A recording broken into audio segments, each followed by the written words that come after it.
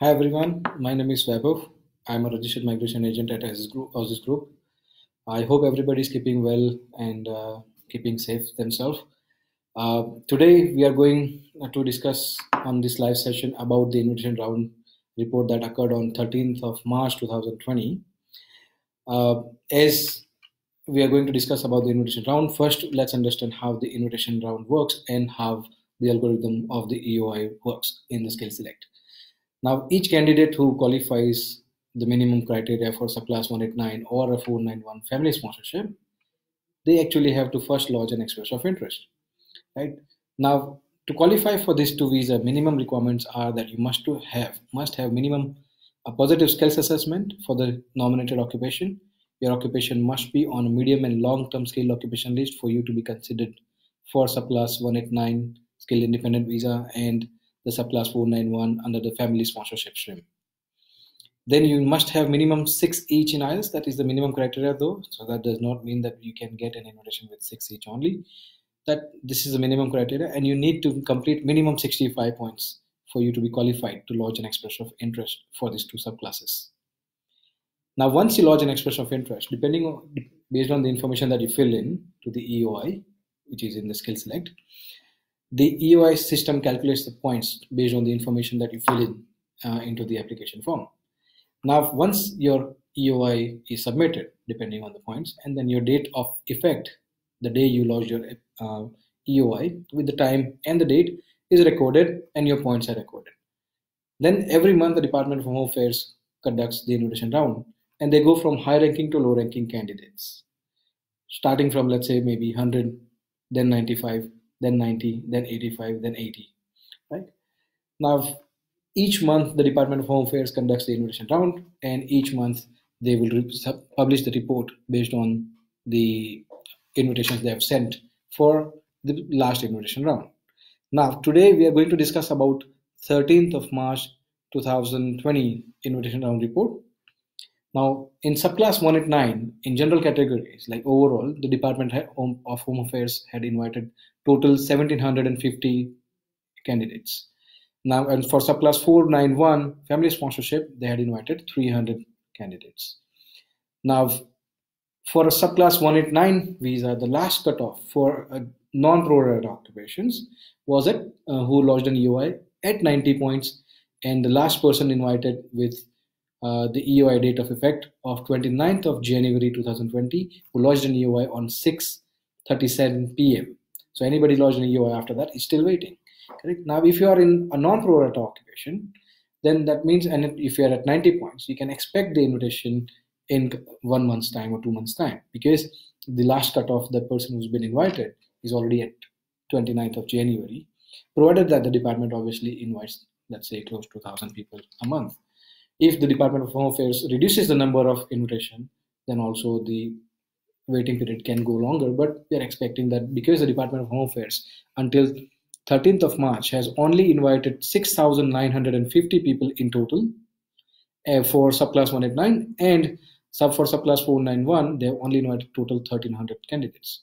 So we believe that there is still a big potential for the department to invite more people for next month or even next couple of months, I would say, because we believe that the department would want to take these numbers to at least 10,000 or close to 10,000. So which is standing at the moment as I said, 6,950 for subclass 189 in total in this financial year, and total 1,300 for subclass 491.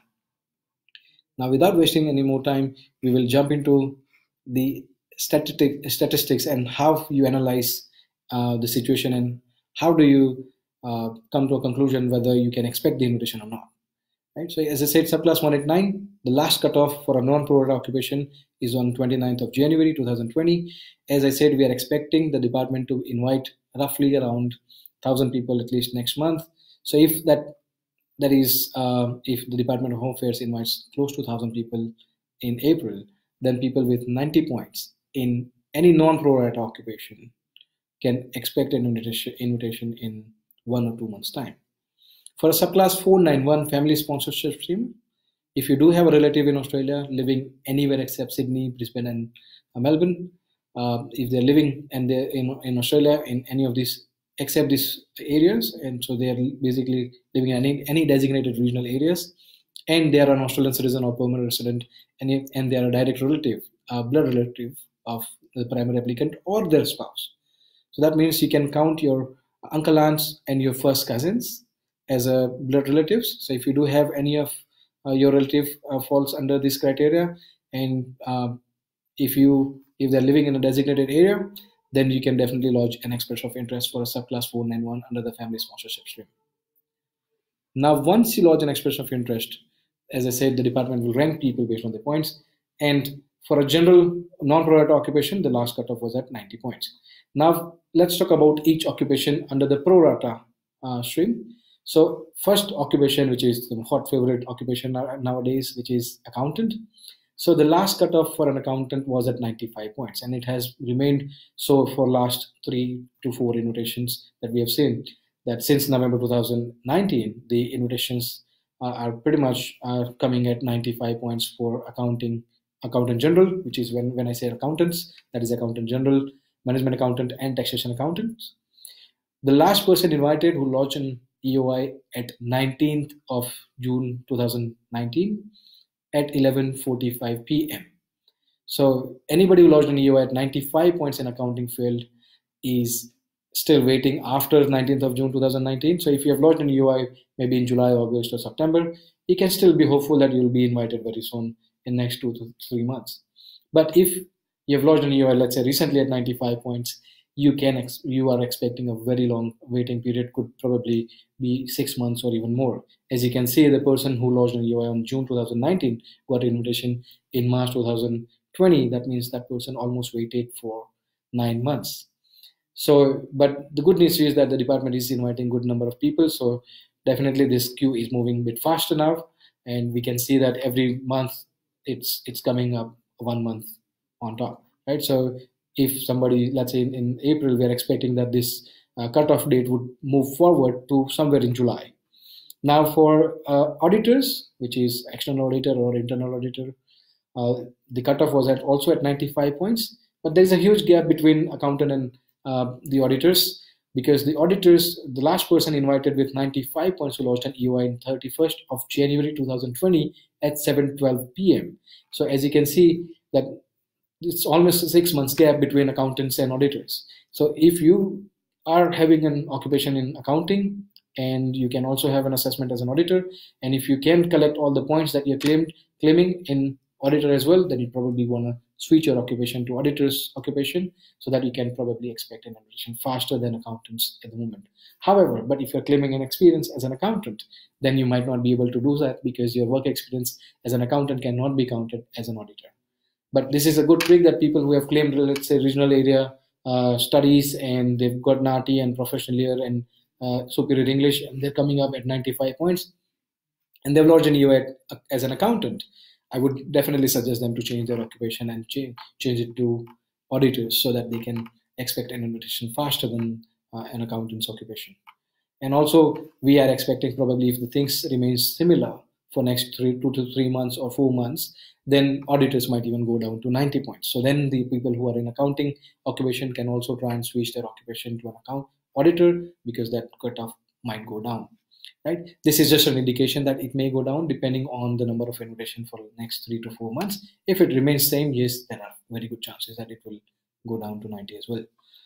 Now for electronics engineer, the cutoff for electronics engineer on 13th of January and 13th of March 2020 was at 90 points. So anybody lodged an EOI at 90 points until 29th of January 2020 at 4:49 p.m. has been invited already. So that means if you're at 90 points as an electronics engineer, you can be very sure that you're likely to get an invite in next couple of months.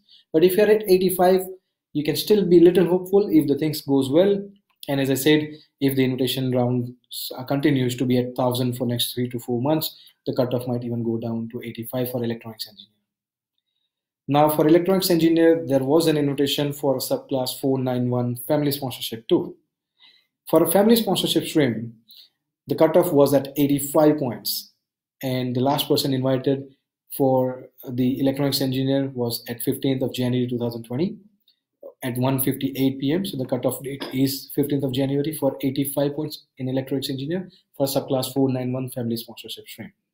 So if you do have a relative, it is worth noting that you can apply for an expression of interest for a 491 state family sponsorship stream, so that you can at least secure the 491 invitation and live and work in a regional area for 3 years and get your subclass 191 visa, that I will explain later on after we complete this analysis part. Now, as you can see, that there was no invitation for a subclass 189, a subclass 491 under accountants and auditors. The reason is because the department states that if the allocated spaces are taken by subclass 189, then no invitation will be issued for 491 family sponsorship. So therefore, we have not seen in last 6 to 12 months, I think, we have not seen anybody getting an invitation in accounting and auditors field. This is the main reason, as because there are many candidates and many applicants in subclass 189, and the skill select generally first allocates the places to a subclass 189, and if there are places remaining, then only those places are allocated to subclass 491. And therefore, the people who have lodged an EOI for a 491 family sponsorship in accounting and auditors have not been getting an invitation for subclass 491 family sponsorship. Moving forward, engineers in mechanical engineer, production engineers, and industrial engineers, for a subclass 189, the cutoff remained at 90 points, with the last person getting an invitation. So the cutoff date for the industrial engineer or mechanical engineer or production engineer was 18th of November 2019, and the last date of effect is 1:36 p.m. Now again, similar to accountants, the mechanical engineer, industrial engineer, and production engineers have received a lot of expression of interest for a subclass 189. Therefore, there is no invitation for a subclass 491 under the family sponsorship stream for industrial and mechanical engineers. Now, the next occupation is occupation group 2339, which is other engineering professional, which mainly includes this the occupation of engineering technologist. The cutoff for that occupation is also remained at 90 points, and the last person invited, so the cutoff date was 8th of December 2019, with the cutoff time at 3:13 a.m. So as you can see, people are getting the invitation at 90 points in most of the occupations except accountants, or even sometimes lower. So you can definitely expect anybody except accountant can expect an invitation at 90 points. Very confidently we can say that you'll receive an invitation, but some occupations might have a bit of longer waiting period. As you can see, other engineering professionals, engineering technologists, for example, has an expected waiting period of 3 months, as in March somebody got an invitation who lodged an EOI in December. So as you can see, that person had to wait 3 months. So based on that, I would analyze and say that if the number of invitation remains at 1,000, you might be receiving an invitation in 2 to 3 months time. Now for subclass 189, the next occupation group is 2611, which is ICT business and systems analysts. The cutoff for that occupation is also at 90 points, and the last person invited in this occupation with a date of effect of 7th of January 2020 at 3:08 p.m. As also for subclass 491 family sponsorship stream, ICT business analysts and systems analysts have not been invited. The reason being, again, that the people who have lodged an EOI, if there are many expressions of interest for that particular occupation, then the places will be allocated to subclass 189 only, and because there are too many candidates, there is no place allocated for subclass 491. As I said earlier, that the skill select would allocate on the first available places to a subclass 189 and then only move to 491 if there are places remaining. Now for software engineers and application programmers, which includes software engineer, analyst programmer, developer programmer, the cutoff remained at 90 points, and the cutoff date was 29th of January 2020.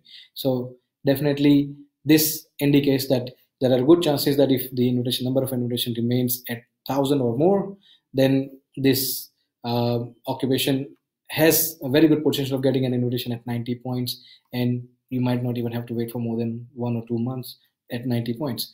And there is a high probability that the cutoff might even go down at 85 points if the number of invitation remains as 1,000 per month, which indicates that people can get some relaxation in that part, particularly for programmers, because, and again, as you know, that many applicants who have studied masters in IT or bachelors in IT can interchange their occupations from ICT business analyst to a programmer or programmer to business analyst. So if you do have the occupation assessed in ICT business analyst and you're at 90 points, and you think that you want to get your invitation a bit faster, probably you want to change your occupation to a programmer's, because that is moving a bit faster than business analyst and systems analyst, which is not too big difference, but it's around 20 days difference, or so 21 days technically.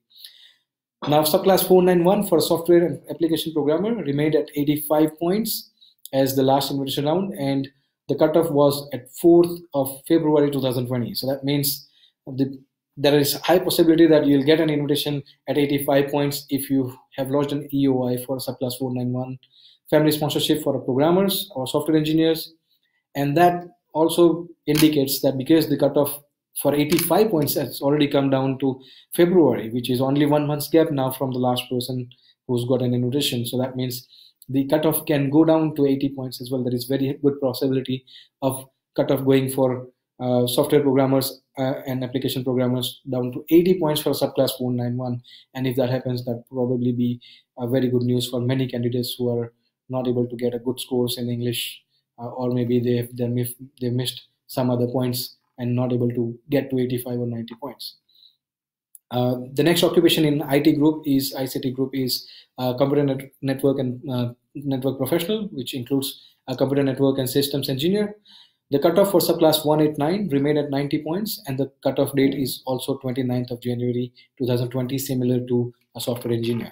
So again, as I said, if you're an ICT business analyst, probably a good idea to jump into any of these two occupations, which is software and application programmer or computer network professionals, because that occupations are moving a bit faster than the systems and business analyst and systems analyst, which is roughly 21 days difference, which is still considerable time, because I would always want to be ahead in the queue, and I would always want to change my pace and see if I can obviously increase the chances of getting an invitation for me or my clients, let's say, to, even if I have to wait for a month, and if my waiting period goes down, if I can change the occupation, then I would change the occupation, because that makes more sense, because you do not want to lose any opportunity in getting your invitation faster. So if you do change your occupation, while I understand that you might have to apply for a skills assessment again, you can always request for a priority with ACS if you're in ICT occupation,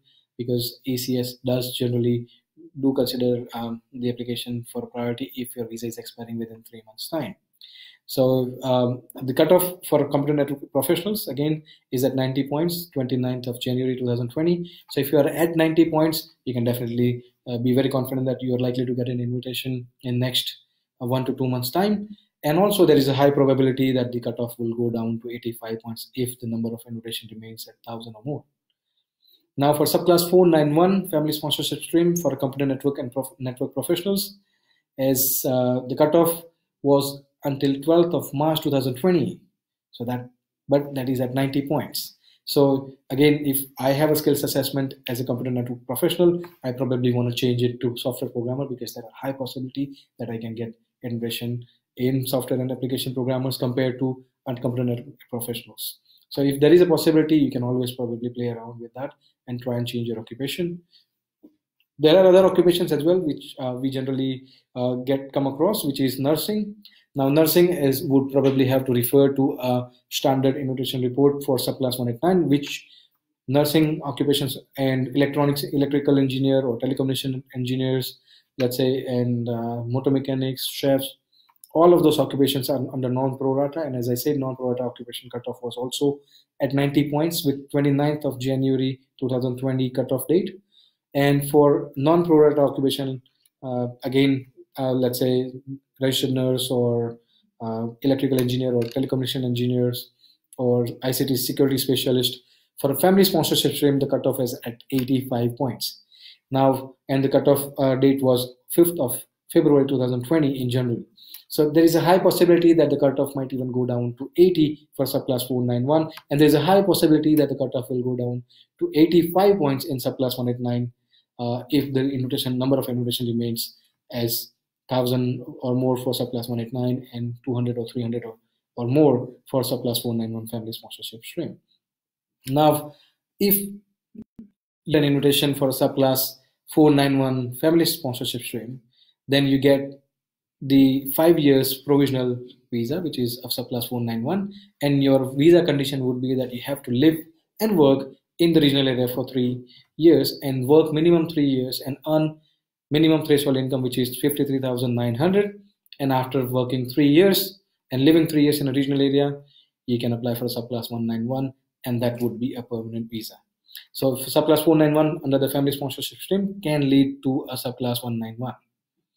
Now, many people we have seen that their relatives are living in close to a designated regional area. Like, let's say, for example, if I take an example from Sydney, because I'm from Sydney, I would probably rather prefer taking an example of Sydney. So somebody's living in Penrith, and their relatives are living there, and they're able to move to Richmond, let's say, which is a regional area, and then they can.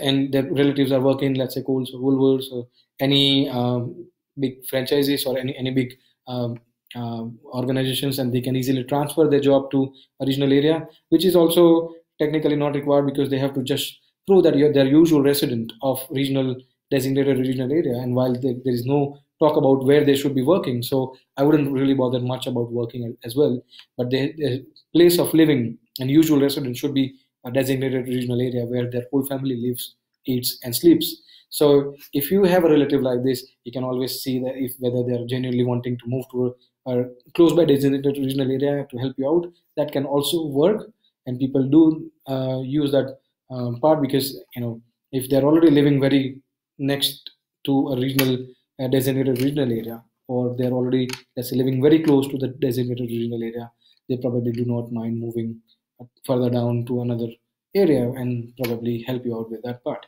But there must be qualified relative, which is your family member only, which is your uncle, aunts, real uncle, aunts, or your first cousins, which is kids of your parents, brothers, sisters, or their kids, basically. So if you do have the first or blood relatives, you can definitely try subclass 491 as well if you're not able to reach to 85 or 90 points in subclass 189. Now, we have got many questions in our post. So the first question from Bijay is, when can I expect an invitation? EOI dated 3rd of July 2019. Telecommunication engineer, 85 points. I would say if the number of invitation remains at 1,000, which I believe should be, because as I said, the total invitations for subclass 189 is at 6,950. And I would say the department might want to take it to 1,000 at least to meet this financial year's planning level. So if that remains at 1,000 per month for next 3 months, probably the cutoff will go down to 85 points. But the first person, so you've lodged an EOI at 3rd of July 2019, so, and with 85 points as a telecommunication engineer, which falls under the non-pro rata occupation, you can definitely expect that the cutoff will go down. But then obviously we'll have to see how many people are there ahead of you in the queue with a prior date of effect prior to 3rd of July 2019. So if there are less candidates, and then there is definitely a good chances. Now nobody knows what's the number of invitations or number of occupations are there, or number of people are there in the expression of interest in skill select, and who are ahead of you at 85 points.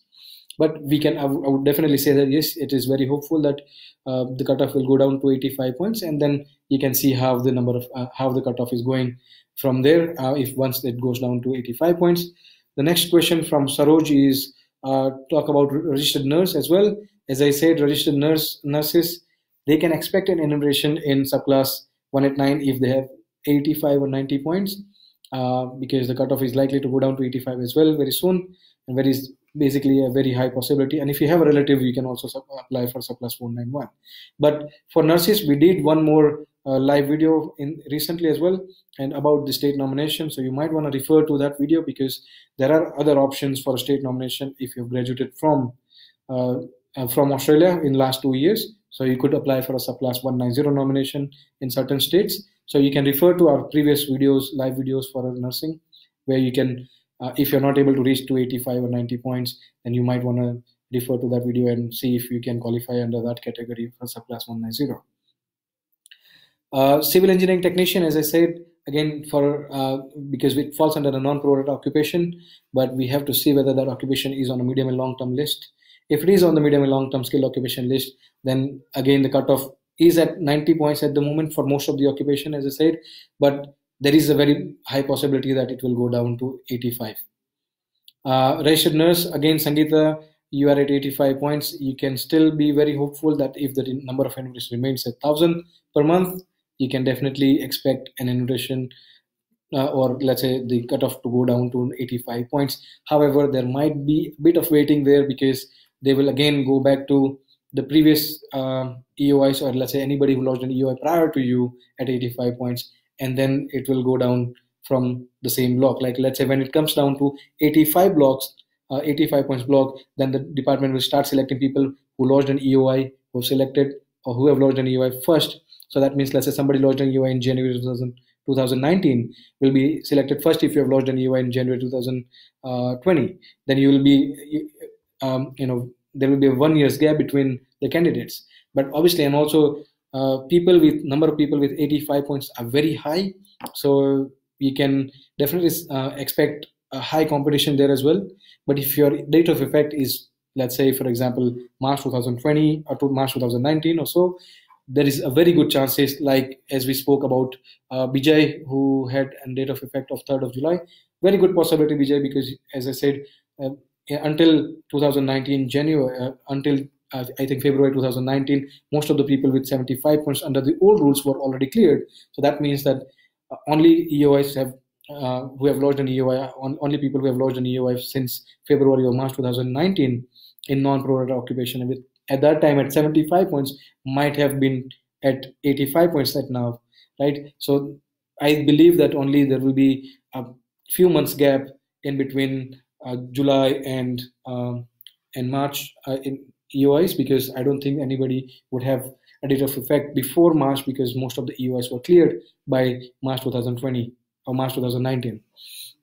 Now the next question is from Nitesh. So Nitesh is at 85 points with states points. So Nitesh, obviously you are at 80 points, and I believe that, and because you're in accounting field, you should probably try and work out the other options of looking into the state nomination options by probably moving to regional areas or another states. We will be having a very detailed live session very soon from one of our team members on all the state nomination criteria, and probably we will cover the accounting part there, and you can see and watch that video so that you can probably refer your case there. Unless you reach at 95 points, I don't see a very good chances in accounting field, especially to get an invitation. Now next question from Nab is he is at accounting points 100. So that means you're at 95 points in subclass 189. I would reckon that, we haven't seen many invitation in 190 NSW in accounting field. So I would say that probably would not have a very good chances, but you lodged an EOI in July 2019 with 95 points. That means that you are very close to the last cutoff date, which is June 2019. So if you do have the date of effect at your 95 points subclass 189 EOI, then you can definitely expect an invitation. But I am very afraid that 190 NSW, very hard to say whether you're likely to get an invite or not, because 100 points, there are many candidates at 100 points in subclass 190 in accounting. So, and we haven't seen many people getting an invitation recently. For subclass 189, it's 90 for NAP. So if it is 90 only, NAP, probably you want to consider, look at your points, and if there is no employment points you're claiming, then you might want to change your occupation to external auditor and wait for the invitation there. But I would suggest to try and increase your points by 5 at least, because in accounting generally the cutoff is at very high points. Guys, as we are getting too many questions at the moment, we will try to answer your questions by writing replies to you on the comment box. So thanks for watching this video today, and hopefully our team will start answering your questions very soon, and you'll get all your get your questions. answered. However, if you do have a questions, you're more than welcome to call us and book your appointment, because Aussizz Group, due to COVID-19, we understand that many students and many international people who may have lost their jobs and may be facing a financial difficulties. So therefore, Aussizz Group has decided to offer a 2 weeks free consultations. So next until for now, we have extended our offer until 10th of April 2020. So we are providing free consultations for all of the consultations. So I would suggest that you call the nearest branch and book your appointment, and our consultants will be able to call you and provide a phone consultation at no cost at all at the moment. So it's the best idea that you can also call our nearest branch wherever you are located. You can call the nearest branch and ask for an appointment for free until 10th of April, and that might be extended depending on the further situations, and we will assess the situation of COVID-19 further and see whether we still need to require, or we are still required to extend our offer. We will definitely consider extending the offer as well if it is required to do so.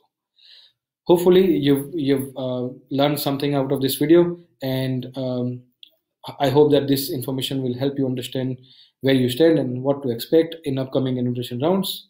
And we will also be coming up with a detailed projection of the number of, or let's say the waiting period for accounting and other occupations, or probably a pro rata occupations, very soon. And you will see a detailed post on that too very soon. So I hope this helps you, this information helps you today, and wish you very safe life ahead, because obviously I understand that everybody's quite scared of COVID-19. So I hope everybody remains safe and not be affected by this COVID-19. And hopefully you will be able to also at the same time sort your visa issues. And I wish you good luck for your future. Thank you.